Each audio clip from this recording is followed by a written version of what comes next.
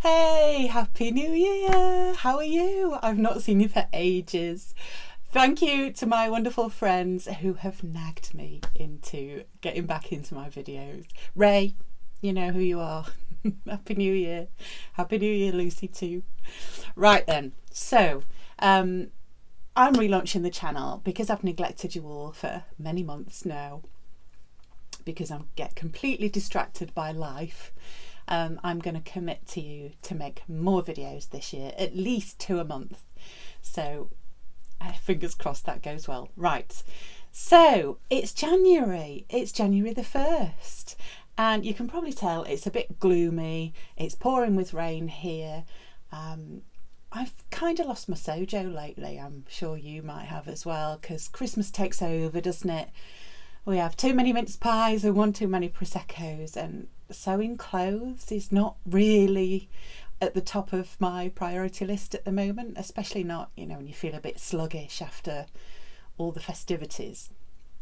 So one thing I did learn over Christmas was that you look at all the gifts that are exchanged and it's really kind of people, it's really lovely, but it does go through me the amount of money that's been spent. So one of my New Year's resolutions is to make more gifts this year. And as a quick and easy way to get back into my sewing, I'm going to start with a gift. So before I do that, I should tell you what I've worn. So I've only sewn one thing since the last time that I saw you, and that's this. This is another one of those, let me get the number right, a New Look 6374, and it's one of those tunic tops which is just the job for when you've overindulged and you just want to throw it on with a pair of leggings, which is what I do frequently. The cuffs are really nice, 3/4 length, hide all the wobbly bits. The top is quite low. I've had to wear a vest with this, so when you make yours, if you do it, you can shorten the length of this placket on the front. This is my third one I've made now, so this is kind of a medium length V. It could do with being a bit shorter still. So there's a top tip for you if you make it. I'll pop a link to the pattern below if you want to have a nosy. Right then, so the first thing I'm going to make this year is some bunting. I think I promised it you in the last video. I was fully intending to do it in the middle of summer because it's a kind of lovely summery gift, isn't it? But I thought, no, I'm going to do it in January, because the reason is I've got lots of fabric scraps to use up. I've got several girlfriends' birthdays coming up this quarter. Everybody likes bunting, don't they? It's a great gift to decorate a garden or a conservatory or a little girl's bedroom, or really just to make. Some of you make and sell at craft fairs, and it's really handy for that too. It's quite a quick sew, and I'm going to take you through it now. Now, all you need, apart from your usual sewing kit and your sewing machine, you can do it by hand though, is some squares, yes, squares of fabric, and also I've bought some proper bunting tape this time. Now I have made several sets of bunting and I've used bias binding, the pre-folded one that you can buy on a roll or buy per metre. That's okay, but I like to put mine on the outside of my house. So when we have like a jubilee or something patriotic, I bring out the red, white and blue bunting and I throw it onto the outside of the house. If I've got a picture, I'll pop it here for you so you can have a look. Now, what prompted me to redo this, because I've made this twice, was to do larger size bunting flags than I've done already, because if you're putting it on a house, the scale needs to be a bit bigger, doesn't it? So think about that. Now the bunting tape is just a natural one. I got this colour because it goes with everything, doesn't it? And you can buy this on Amazon. I'll pop a link below if you want to buy some yourself. There's probably a lot more than I need here, but it's surprising how much you do need, especially if you're thinking about decorating a garden wall or the full width of a bedroom or wherever it's going to go. So have a think about that. First of all, you need to think about fabric. Now you can make bunting from anything. I'd steer clear of jersey really, unless you really want to, unless it's a particularly thick one. just because it might droop, and bunting gets wet as well, and you've got to think about that if it's outside anyway. So I've got some curtain fabric here, which it's just as I bought this ages ago for a project that I did use actually. I covered some stools with it, some vintage stools, and it's such a beautiful fabric. This is like a canvas cotton. I don't sell furnishing fabric, but if you've got anything like this in your stash, that would work quite well. It does tend to fray, but that doesn't matter so much because your seam will be on the inside. Or other great fabrics to use are pure cottons, cotton lawn, but you know, if you've got something cotton in your stash where you think, oh, I'm not really going to make that into a shirt or a blouse, it's a little bit too stiff, it's perfect for bunting. So the first thing I'm going to do is cut out squares of this. Now think about the size that you need. Do you want little cutesy bunting to go over a little girl's bed? Do you want something large to go on the outside of your house? Do you want something medium size to go next to your outside dining area? Which one of my friends loves hers that I made for her outside area, and it really makes an outside space quite summery, and it can tie in. So I made her a matching tablecloth for her garden set, and she has a parasol that goes through the centre of the table, and because you're sewing for somebody, it's great. So I cut out a hole, and I also bound that hole so that she's got a perfectly smooth cloth that won't blow away either, because you've got the parasol through. So you can match things like that. That would be a really nice gift set for somebody, cloth and bunting to match. And then if you're really keen, you could also make some napkins too. So let's crack on. Okay, we've got our first square cut out. Now I've chosen to make a square 10 inches by 10 inches. I think that gives a kind of nice size. You can choose whichever you like. If you want to play around with how that looks, cut out a piece of paper first and then see. Now what we're going to do is, oh by the way, accuracy on squares. You do need to be fairly accurate. It's probably perfect if you have a rotary cutter and a mat. Don't panic if you don't. I have a rotary cutter somewhere. Could I find it this morning? No. So I've just literally drawn lines, and you only really need to get one perfect, because what I do, I'm a bit lazy, quilters look away now, is you only need to really accurately measure one, and then I just use this. I usually turn it upside down and put it on top of the print side up, and you've got a perfect template to cut out the rest.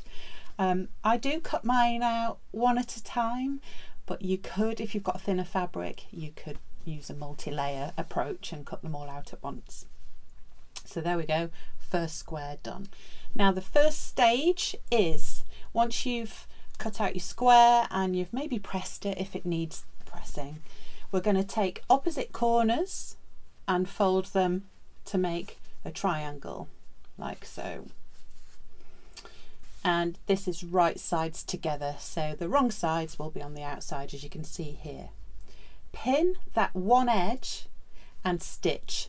Now when I sew mine, I start at the top end and I head down towards the point, and that way you can get a really sharp point if you're in control of where it finishes, rather than trying to start off with that end. You'll see what I mean when I finish. Okay, so here we go, let's start. I've already locked it in place, the stitch.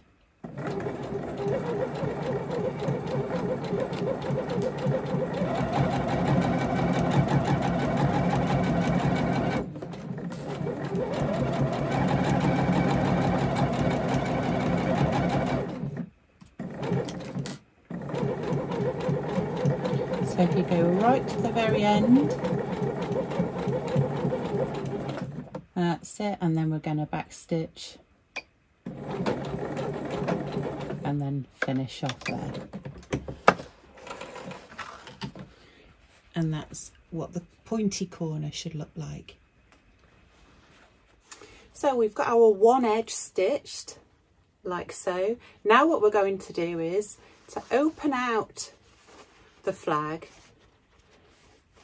so that we move the seam down the centre of this triangular piece. I'll show you again. So that's what we've sewn. We're going to open out like so and make sure that that seam runs right down the centre of that triangle, and the best way to do that is to press it. So let's do that now.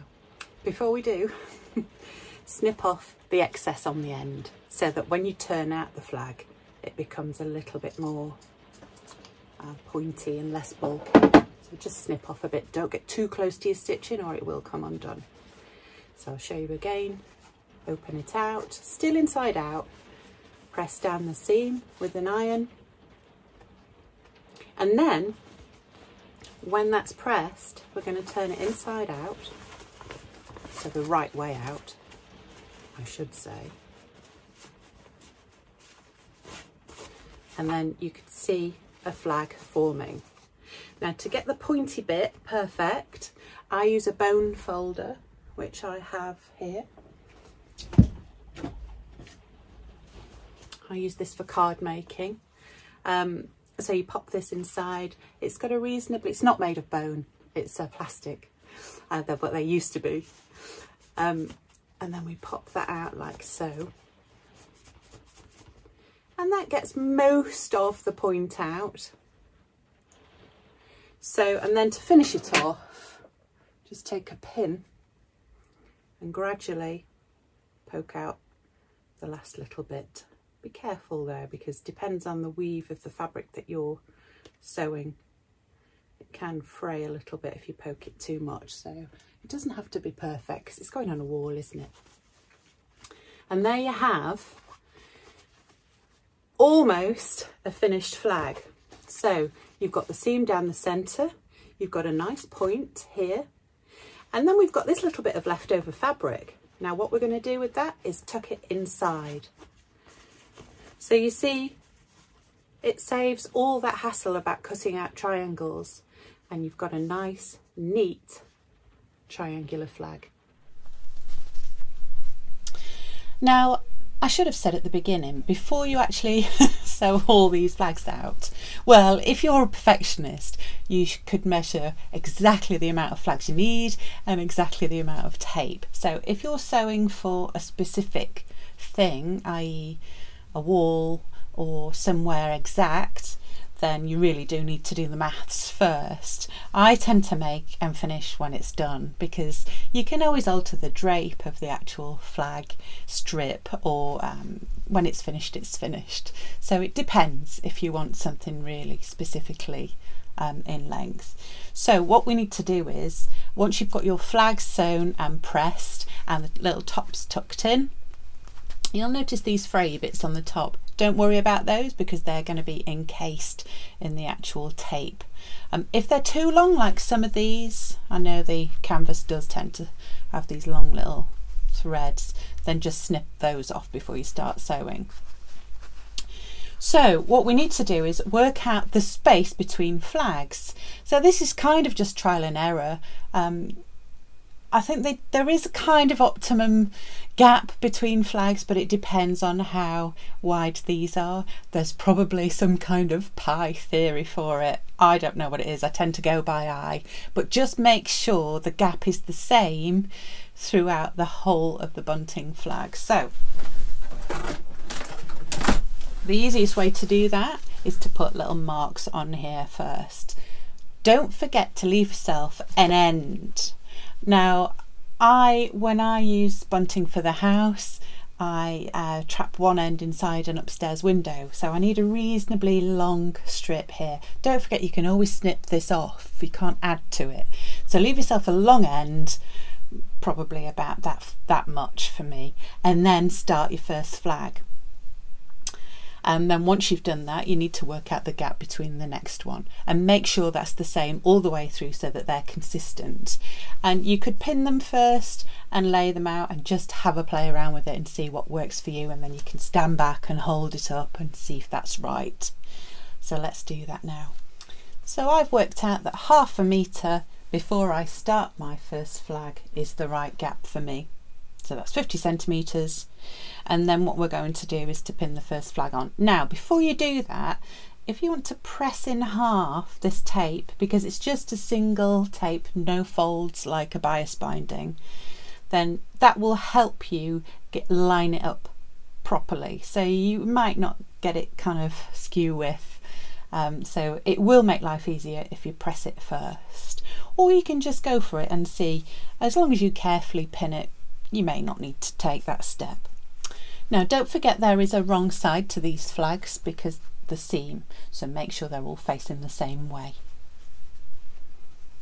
So take the flag, take the start point, and then just pin it and fold over that tape, and then you should have those in place. Because they're quite sharp, I wouldn't do a whole row of them with pins and then start sewing. I'd maybe do one at a time. It's up to you. I'm a bit clumsy, so if you don't want pins sticking in your tights as you're going along, then I'd do one at a time, and then it's safer and you can keep track of those pins as well. So the first one's pinned. We now need to sew it. Before we do that, you will need to fold in half the bunting tape all the way down, and you could probably do that by eye. If you're not that confident, then do pin it. I'd probably be inclined to blag it and to just fold and sew as I go, but I've been sewing for a while, so if you're not too confident, you could use clips or you could use pins to do that stage, because don't forget that tape is going to be folded all the way down, so it will look much neater if you start as you go on there. So I've pinned on a couple just to show you. I've worked out the gap for me is 30 centimetres, and I always like choosing those kind of measurements because you could just use a simple ruler and then you could just measure it each time, or mark it with a pen, or whatever way you find easiest to make that gap the same each time. Be very careful not to twist your tape, otherwise it will spoil the look of the whole thing, and you don't want to be unpicking these. So just pin and double check again before you start sewing, and then you sew all the way to the end, and then ta-da, that's what it should look like. And don't forget to fold the last little bit and make that the same length as the other end. If you're really fussy, you could fold the ends in as well and make them super neat, stop them fraying, especially if they're going outside. And that is the easiest way I've made bunting. Aren't they pretty? I really love these. They're great for gifts. So good luck with yours. If you have a go, let me know. I know plenty of you are very skilled in this type of sewing, but I thought I'd kick the new year off with something easy and something just to get you back into it. And it's a great way of using up your scraps. So good luck. So that's the end of this video. Thank you so much for watching. Thank you for bearing with me while I've had a little break from YouTube, but I will see you next time with another fantastic gift. Talk to you then. Bye for now.